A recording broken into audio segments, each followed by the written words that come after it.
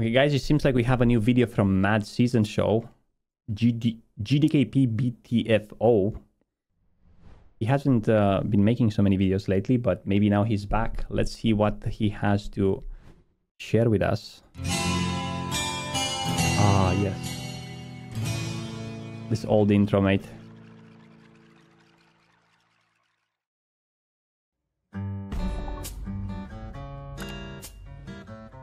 Hey guys, what's up? Mad Season here, back with another video for you. And today we're going to discuss GDKPs. In Season of Discovery, Blizzard recently announced that they were cracking down on this form of raiding, and so far they've been pretty consistent with that. It's caused a bit of controversy, a bit of a stir, if you will. The MMORPG player kind of has a history for their ornery nature. We don't like our VGs messed with, so I just thought that I would explain the situation for those of you who are lucky enough to not care about any of this. So, GDKP runs, short for Gold Dragon Killing Points. DKP is a player-managed reward system for raiding, developed as far back as EverQuest in 1999, Oh my god. and is pretty self-explanatory. This is the beginning of gaming, guys. Look how it looked. This is how it looked. And people were having so much fun. Few pixels, an invisible dragon. It was so much fun. Quest in 1999, and is pretty self-explanatory. Then we For move killing to this. dragons, raiders get points, and they then spend these points on items. Nice loot. So let's say that little Timmy has 100 DKPs, and Todd has 400, and the Sword of 1,000 Truth drops, which costs 200, and both Timmy and Todd bid, and Todd wins because he has more. 200 is deducted from his total, bringing him down to 200, and Timmy rage quits because he's bad, and now instead swipes his mom's credit card to buy gold, which he will then use in a GDKP run to get everything he wants. The rules of the run vary between leader, but generally they work like this. A raid is run between carries and whales. The carries clear the bosses, and the whales enter a bidding war on the loot that drops, and at the end of the run, the pot is... During Naxxramas, this got so bad. I think the first Naxxramas in Classic, the first Gressel that dropped was sold for 198,000 gold. That was close to a gold cap. In Classic WoW, you can only carry 214,000 gold. And the first Gressel that ever dropped, which is the best sword, basically one hand for rogues and warriors, sold for 198,000 gold. Now, I would imagine that the guy who bought it, Gressel dropped from the last boss, but before he got to Kel'Thuzad, he probably bought other items and he bid way more than that. So how did he carry so much gold with him? I think he was able to trade between other characters, or... I think that at that point they did the math, and that guy spent thousands and thousands of dollars for gold. He got banned eventually. Well, I guess for nothing. Look at those beautiful little whales. That's a little whale, that's a bigger whale, and this guy spent thousands of dollars. You was in that item, he bought like 6 items, you were in that run. Oh, how much did he pay for them on average, if you remember? Crazy, right? Wow.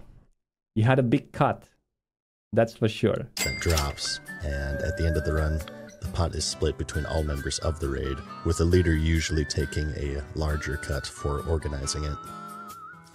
So, you may be asking yourself, what does any of this have to do with dragon killing points? Well, the answer to that, my dear viewer, is abso-fucking-lutely nothing. So right off the bat here, we're off to a great start. Even the name is stupid. Yeah, it should be gold bid. Gold auction items. Rather than gold DKP. I don't know who came with the... Well, the reason why they called it gold DKP, I think it's because there was a system with dragon kill points where you would outbid each other. So it's the same, but now you do it with gold. Speak for everyone, but from my personal experience, Wrath of the Lich King was the first expansion that I remember seeing them.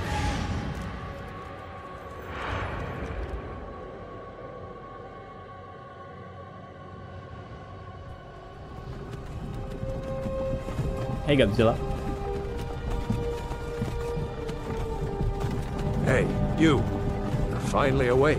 At least on my server, so we're talking around the 2008 days, and they're pretty sparse, mainly because the average skill ceiling of the player base was, of course, far lower. Especially talking vanilla here, there wasn't really enough room for dead weight because 50% of your raid was already dead weight. That's a fucking 50 GKP minus! What the fuck was that shit? Guilds sort of struggled clearing the content with their best players, so carrying somebody who has more credit card transactions than hours played wasn't as feasible as it is today, and they've been a nagging issue within the realm of Classic because of that. Man, what? 25 minutes Molten Core run. I'm not joking. During vanilla, me and my guild would start at 6 p.m. my time during Europe time. And we would finish close to midnight and people would have to go sleeping. Like 6 hours we used to spend there. I think it was when the guild was fresh. Everyone was like fresh 60. We would progress on some bosses. We would laugh. We would have fun. But we would start at 6 p.m. and it was midnight. So 6 hours later, we were still in Molten Core and the guild leaders and the raid leaders were begging other people that would have to go to the job tomorrow to stay for more so we can finish one more boss or something. Now look at this, 25 minutes and 34 seconds Molten Core. Ah! But look at the warriors in the raid and the rogues.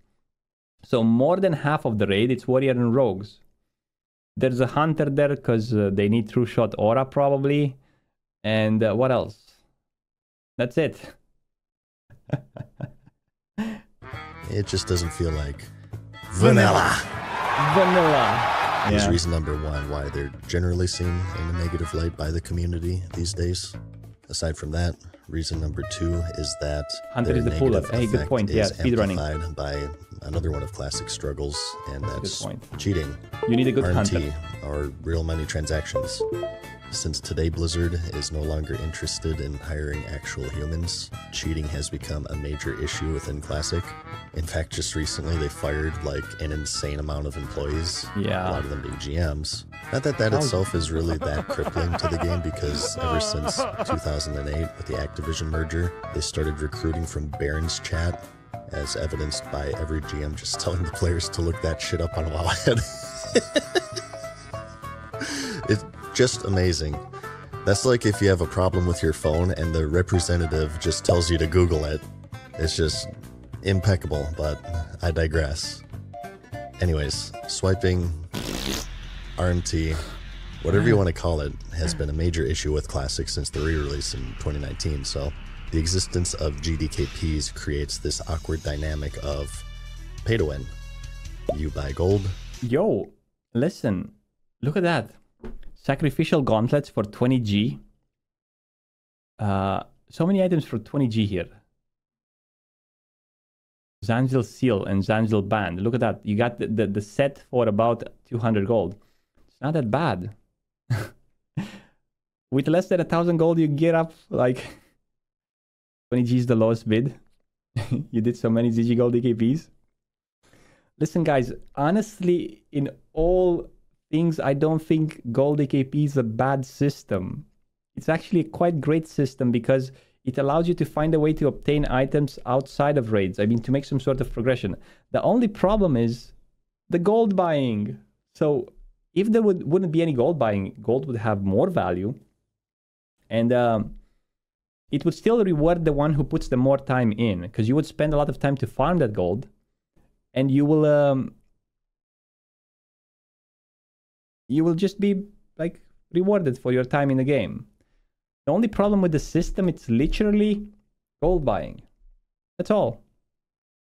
Because if there would be zero gold buying in World of Warcraft and there would be gold DKP, you think noobs would have items or money to join a gold DKP? No. They wouldn't have. They found a way to bypass the system, join as a noob with $1,000 into a raid, and then get more gear than someone who puts a lot of time and effort. Pay to win. You buy gold, and you use that gold to get the best items in the game. Yeah. That's it. During Keep the grind. initial run of Classic. We talked about this. This sword infamously sold for gold cap. From gold that was all completely farmed, by the way. This guy's just in Tyr's hand a lot. No, he didn't say Tyr's hand. I think he said, whenever he was asked how he got the gold, he said DM East jump runs. I think he said DM East jump runs. Dude, I've been doing probably more jump runs than everyone. Like, I made 10 videos about jump runs, about boss kills, about all DM. I farmed like DM. I haven't made a gold cap. I think the most I had was like 40,000 gold, and I grinded like a madman. All my gold was grinded in vanilla. And I think I reached like 40,000 at one point, or maybe 50,000. That was my max from grinding. But anyways, between that, the level boost, the WoW token, this paying for all forms of character progression is one of the reasons why many have strayed away from retail. And now Classic Wrath told you so, by the way. So seeing this in Season of Discovery leaves a pretty poor taste in people's mouths, and it's a constant reminder that by choosing to just play the game and paying the $15 a month, they are disadvantaged due to the existence of GDKP and Blizzard's poor performance in upholding their own TOS. It makes it such that the most powerful item in the game is your credit card. It's a really nice one. This is a really good one. MasterCard, bind on pickup, main hand. 69 with 420 damage. Dagger, 2.4 speed dagger. Look at that. You can't see it. Because the best way to play an MMO is to do everything possible not to play it. Wow, this is so genius, man. I was always saying this whenever people were buying gold. You're paying money not to play the game. You cannot play it for free. Think about it. This is genius, whoever made this one. This should be like the thumbnail of this video. This MasterCard put on the thumbnail. It's perfect, man. Where did he find this one? It's like whoever made this is a genius. And the most efficient way of playing is through money investment as opposed to time investment, and it ruins the competitive atmosphere of the game. That's critical to all multiplayer games, in fact. So it exists in pretty much every version of the game, even in hardcore, which is about as bad of an idea as it is hilarious. I don't think it's that popular in hardcore, is it? I think in hardcore it's more likely to have a guild, a tight guild with community. Like Mortals was, like Hardcore Elite was, like... there's another guild rating, I think. I don't remember the name. All the KPs in hardcore, it's like...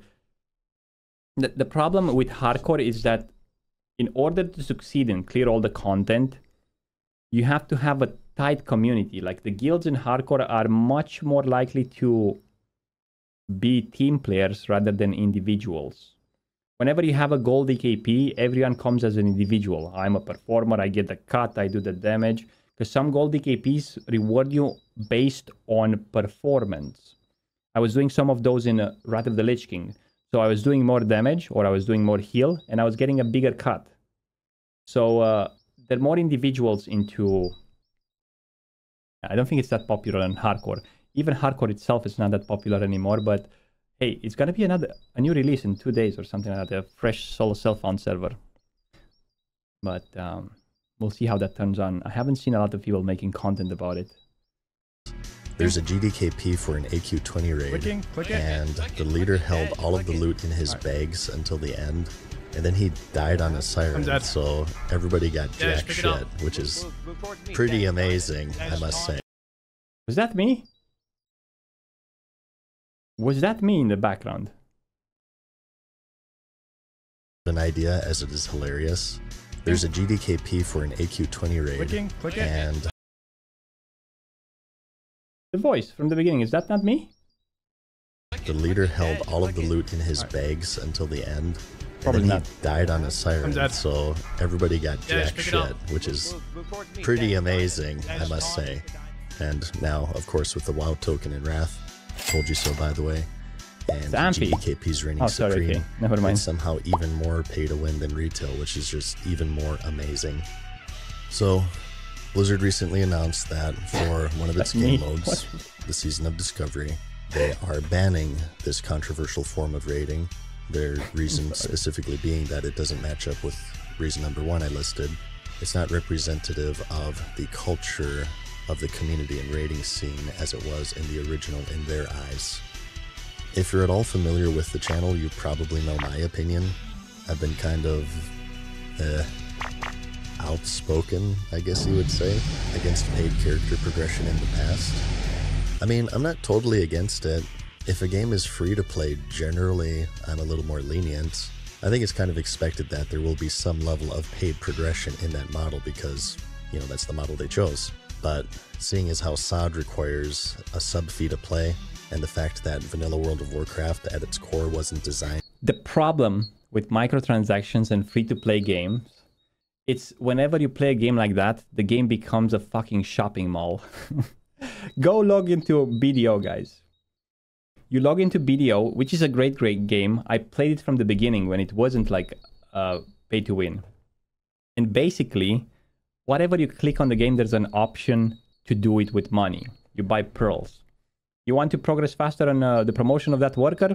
Pay 50 pearls. You want to unlock more slots into your bank? 50 pearls. You want to expand your inventory? 50 pearls. You want to do that? Everything has an option to buy. And that's not all. There are hidden subscriptions. There's a value pack. There's a Kamasil blessing that gives you extra loot. There's like 10 subscriptions that you can buy for $15 a month that you can put as permanent buffs, right? And then you have like, oh my god, that you're walking into a shopping mall. How much I'm gonna spend today? So that's the problem with free-to-play games. And not only that, free-to-play games are more prone to bots. Because bots now don't pay a subscription. I'm not sure if you guys remember the Lost Ark launch. Lost Ark had more bots than players. Period. Like, yeah, like, you have to be okay with microtransactions. I'm okay somehow with them, because I did play a lot of BDO in Lost Ark. But, listen, in Lost Ark, although you could buy, like, power from the website, people still bought it from golds, from third-party websites, because it was cheaper to buy gold and make progress like that. So think about that. Hey, look, who woke up? Yo, Schmutz! What you doing? I woke you up? Yeah, he doesn't feel like playing today. Good morning, Mr. Slugsnail. For paid progression in mind, it kind of breaks a lot of the core principles of the game. The main one being what Blizzard stated, and that's the culture of the community. When you wanted to raid in vanilla World of Warcraft, you found a raiding guild. Nothing was really puggable. These GDKPs didn't really run. So because of this raiding system is sort of an affront on the culture of the community and the raiding scene as it was in 04 to 07. As someone who played it back then, I can say that this stuff it didn't exist on such an intense level during vanilla, if at all. I didn't even know that gold DKPs exist until Classic. And when I first heard about gold DKPs, I thought it was like a Chinese or Korean system. People thought, Frost, have you heard about the new gold DKP? I didn't know they did it back in the past.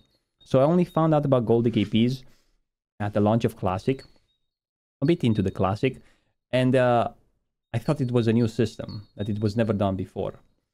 And I played a lot of WoW, man. Yeah, what was my point here? Yeah, my point was that back in the day, if you really wanted to raid seriously, you would have to apply to a good guild, and those good guild would take applications like Time to Decide. You would have to write like a short story. Like my resume when I would go to a job wouldn't be that good as my application to the guild. I joined during the Wrath of the Lich King a guild called Used to Could. It was a top 5 Europe or something like that. And I played competitive for a while. We got like Immortal in Naxxramas and stuff like that. And it took me like 2 weeks to join. They were talking between each other. Okay, do we get this guy? Do we... It was harder than getting a job, man. You went into the first Gold DKP run, BFD, without knowing what it was. You learned that it was a Gold DKP run. Oh my god. So it makes sense to me that that's the direction that they want to go in here. And beyond all of this, let's just bring up the elephant in the room. It's a major driving force of RMT. I think in a perfect world where RMT isn't completely rampant, GDKPs by themselves aren't necessarily bad. Yeah, I feel pretty confident in saying that. I think most people are okay with the fact that if you're really good at farming gold, to be able to gear yourself up. Maybe you farm a lot of ore, maybe you have this rare crafting recipe, or even flip stuff on the auction house. It's very legitimate and satisfying to make gold and then buy like a Lionheart helmet or whatever. But the simple fact of the matter is that, you know, it's not a perfect world. People do RMT, and Blizzard just, they haven't been effective at enforcing their own rules. We just talked about this in my season. Guys, in a perfect world with educated people, with some sort of morals that wouldn't buy gold, we would have the best, MMOs would be the best games on the planet. Because that's why the value of an MMO drops. Because people buy power. And by buying power, everyone gets into an equal field.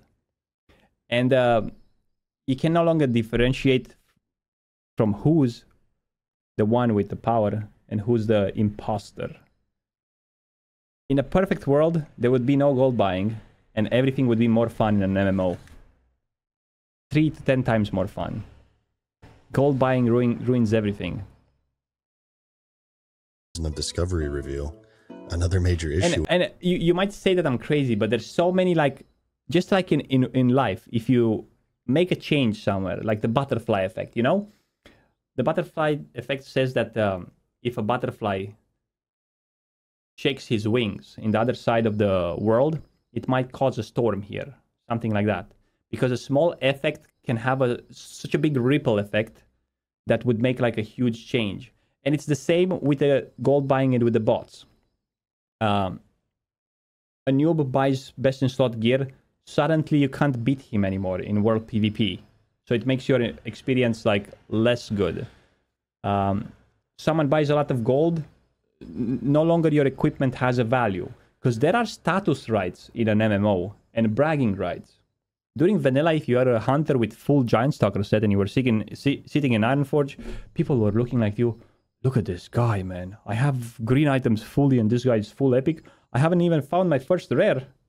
And everything has a ripple effect. And there's so many other things like economy and gold selling and bots makes gold grinding less enjoyable as well.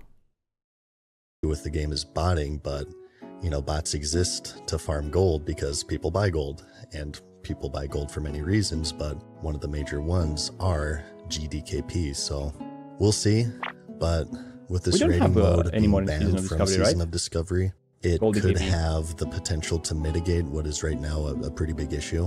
And that combined with the fact that experimentation is sort of the whole point of SOD, I think that overall it's a good call here by Blizzard. And you know, besides, if you really like GDKP, you have a total of 4 other versions of the game with it. Dragonflight, Era, Hardcore, and Wrath, which is soon to be Cataclysm. Yeah, I'm looking forward to Ashes of So Creation. I don't think that it's really that unreasonable. They have a 0 gold buying tolerance. One version of the game without it to see if you what get caught, effect it has in the version of the game where experimentation is sort of the entire point. But I don't know. That's just me. Let me know what you think. I actually want to see what you guys think about this. I know it's a pretty contentious subject. Just, you know, try not to threaten to murder each other's families over opinions over video games. But regardless of all of that, as always, remember that the most important thing is to like this video and to subscribe to my Patreon. Smash like, subscribe. I'll see you in the next one. Peace. Subscribe to my Patreon? I don't have a Patreon, but Mad Season has. Great video as usual from Mad Season. Farewell for now, mortals. For now, mortals. We hope you enjoyed today's video. See you again soon. See you again soon. So take his words of advice, smash like, subscribe, and here is a video link for Mad Season. Very nice one. We think pretty much the same when it comes to gold KPs and the situation that we have, and I'm kind of happy that they removed it from Season of Discovery. It's a good test to see if they're going to remove it from every version of the game. La, la, la, la, la.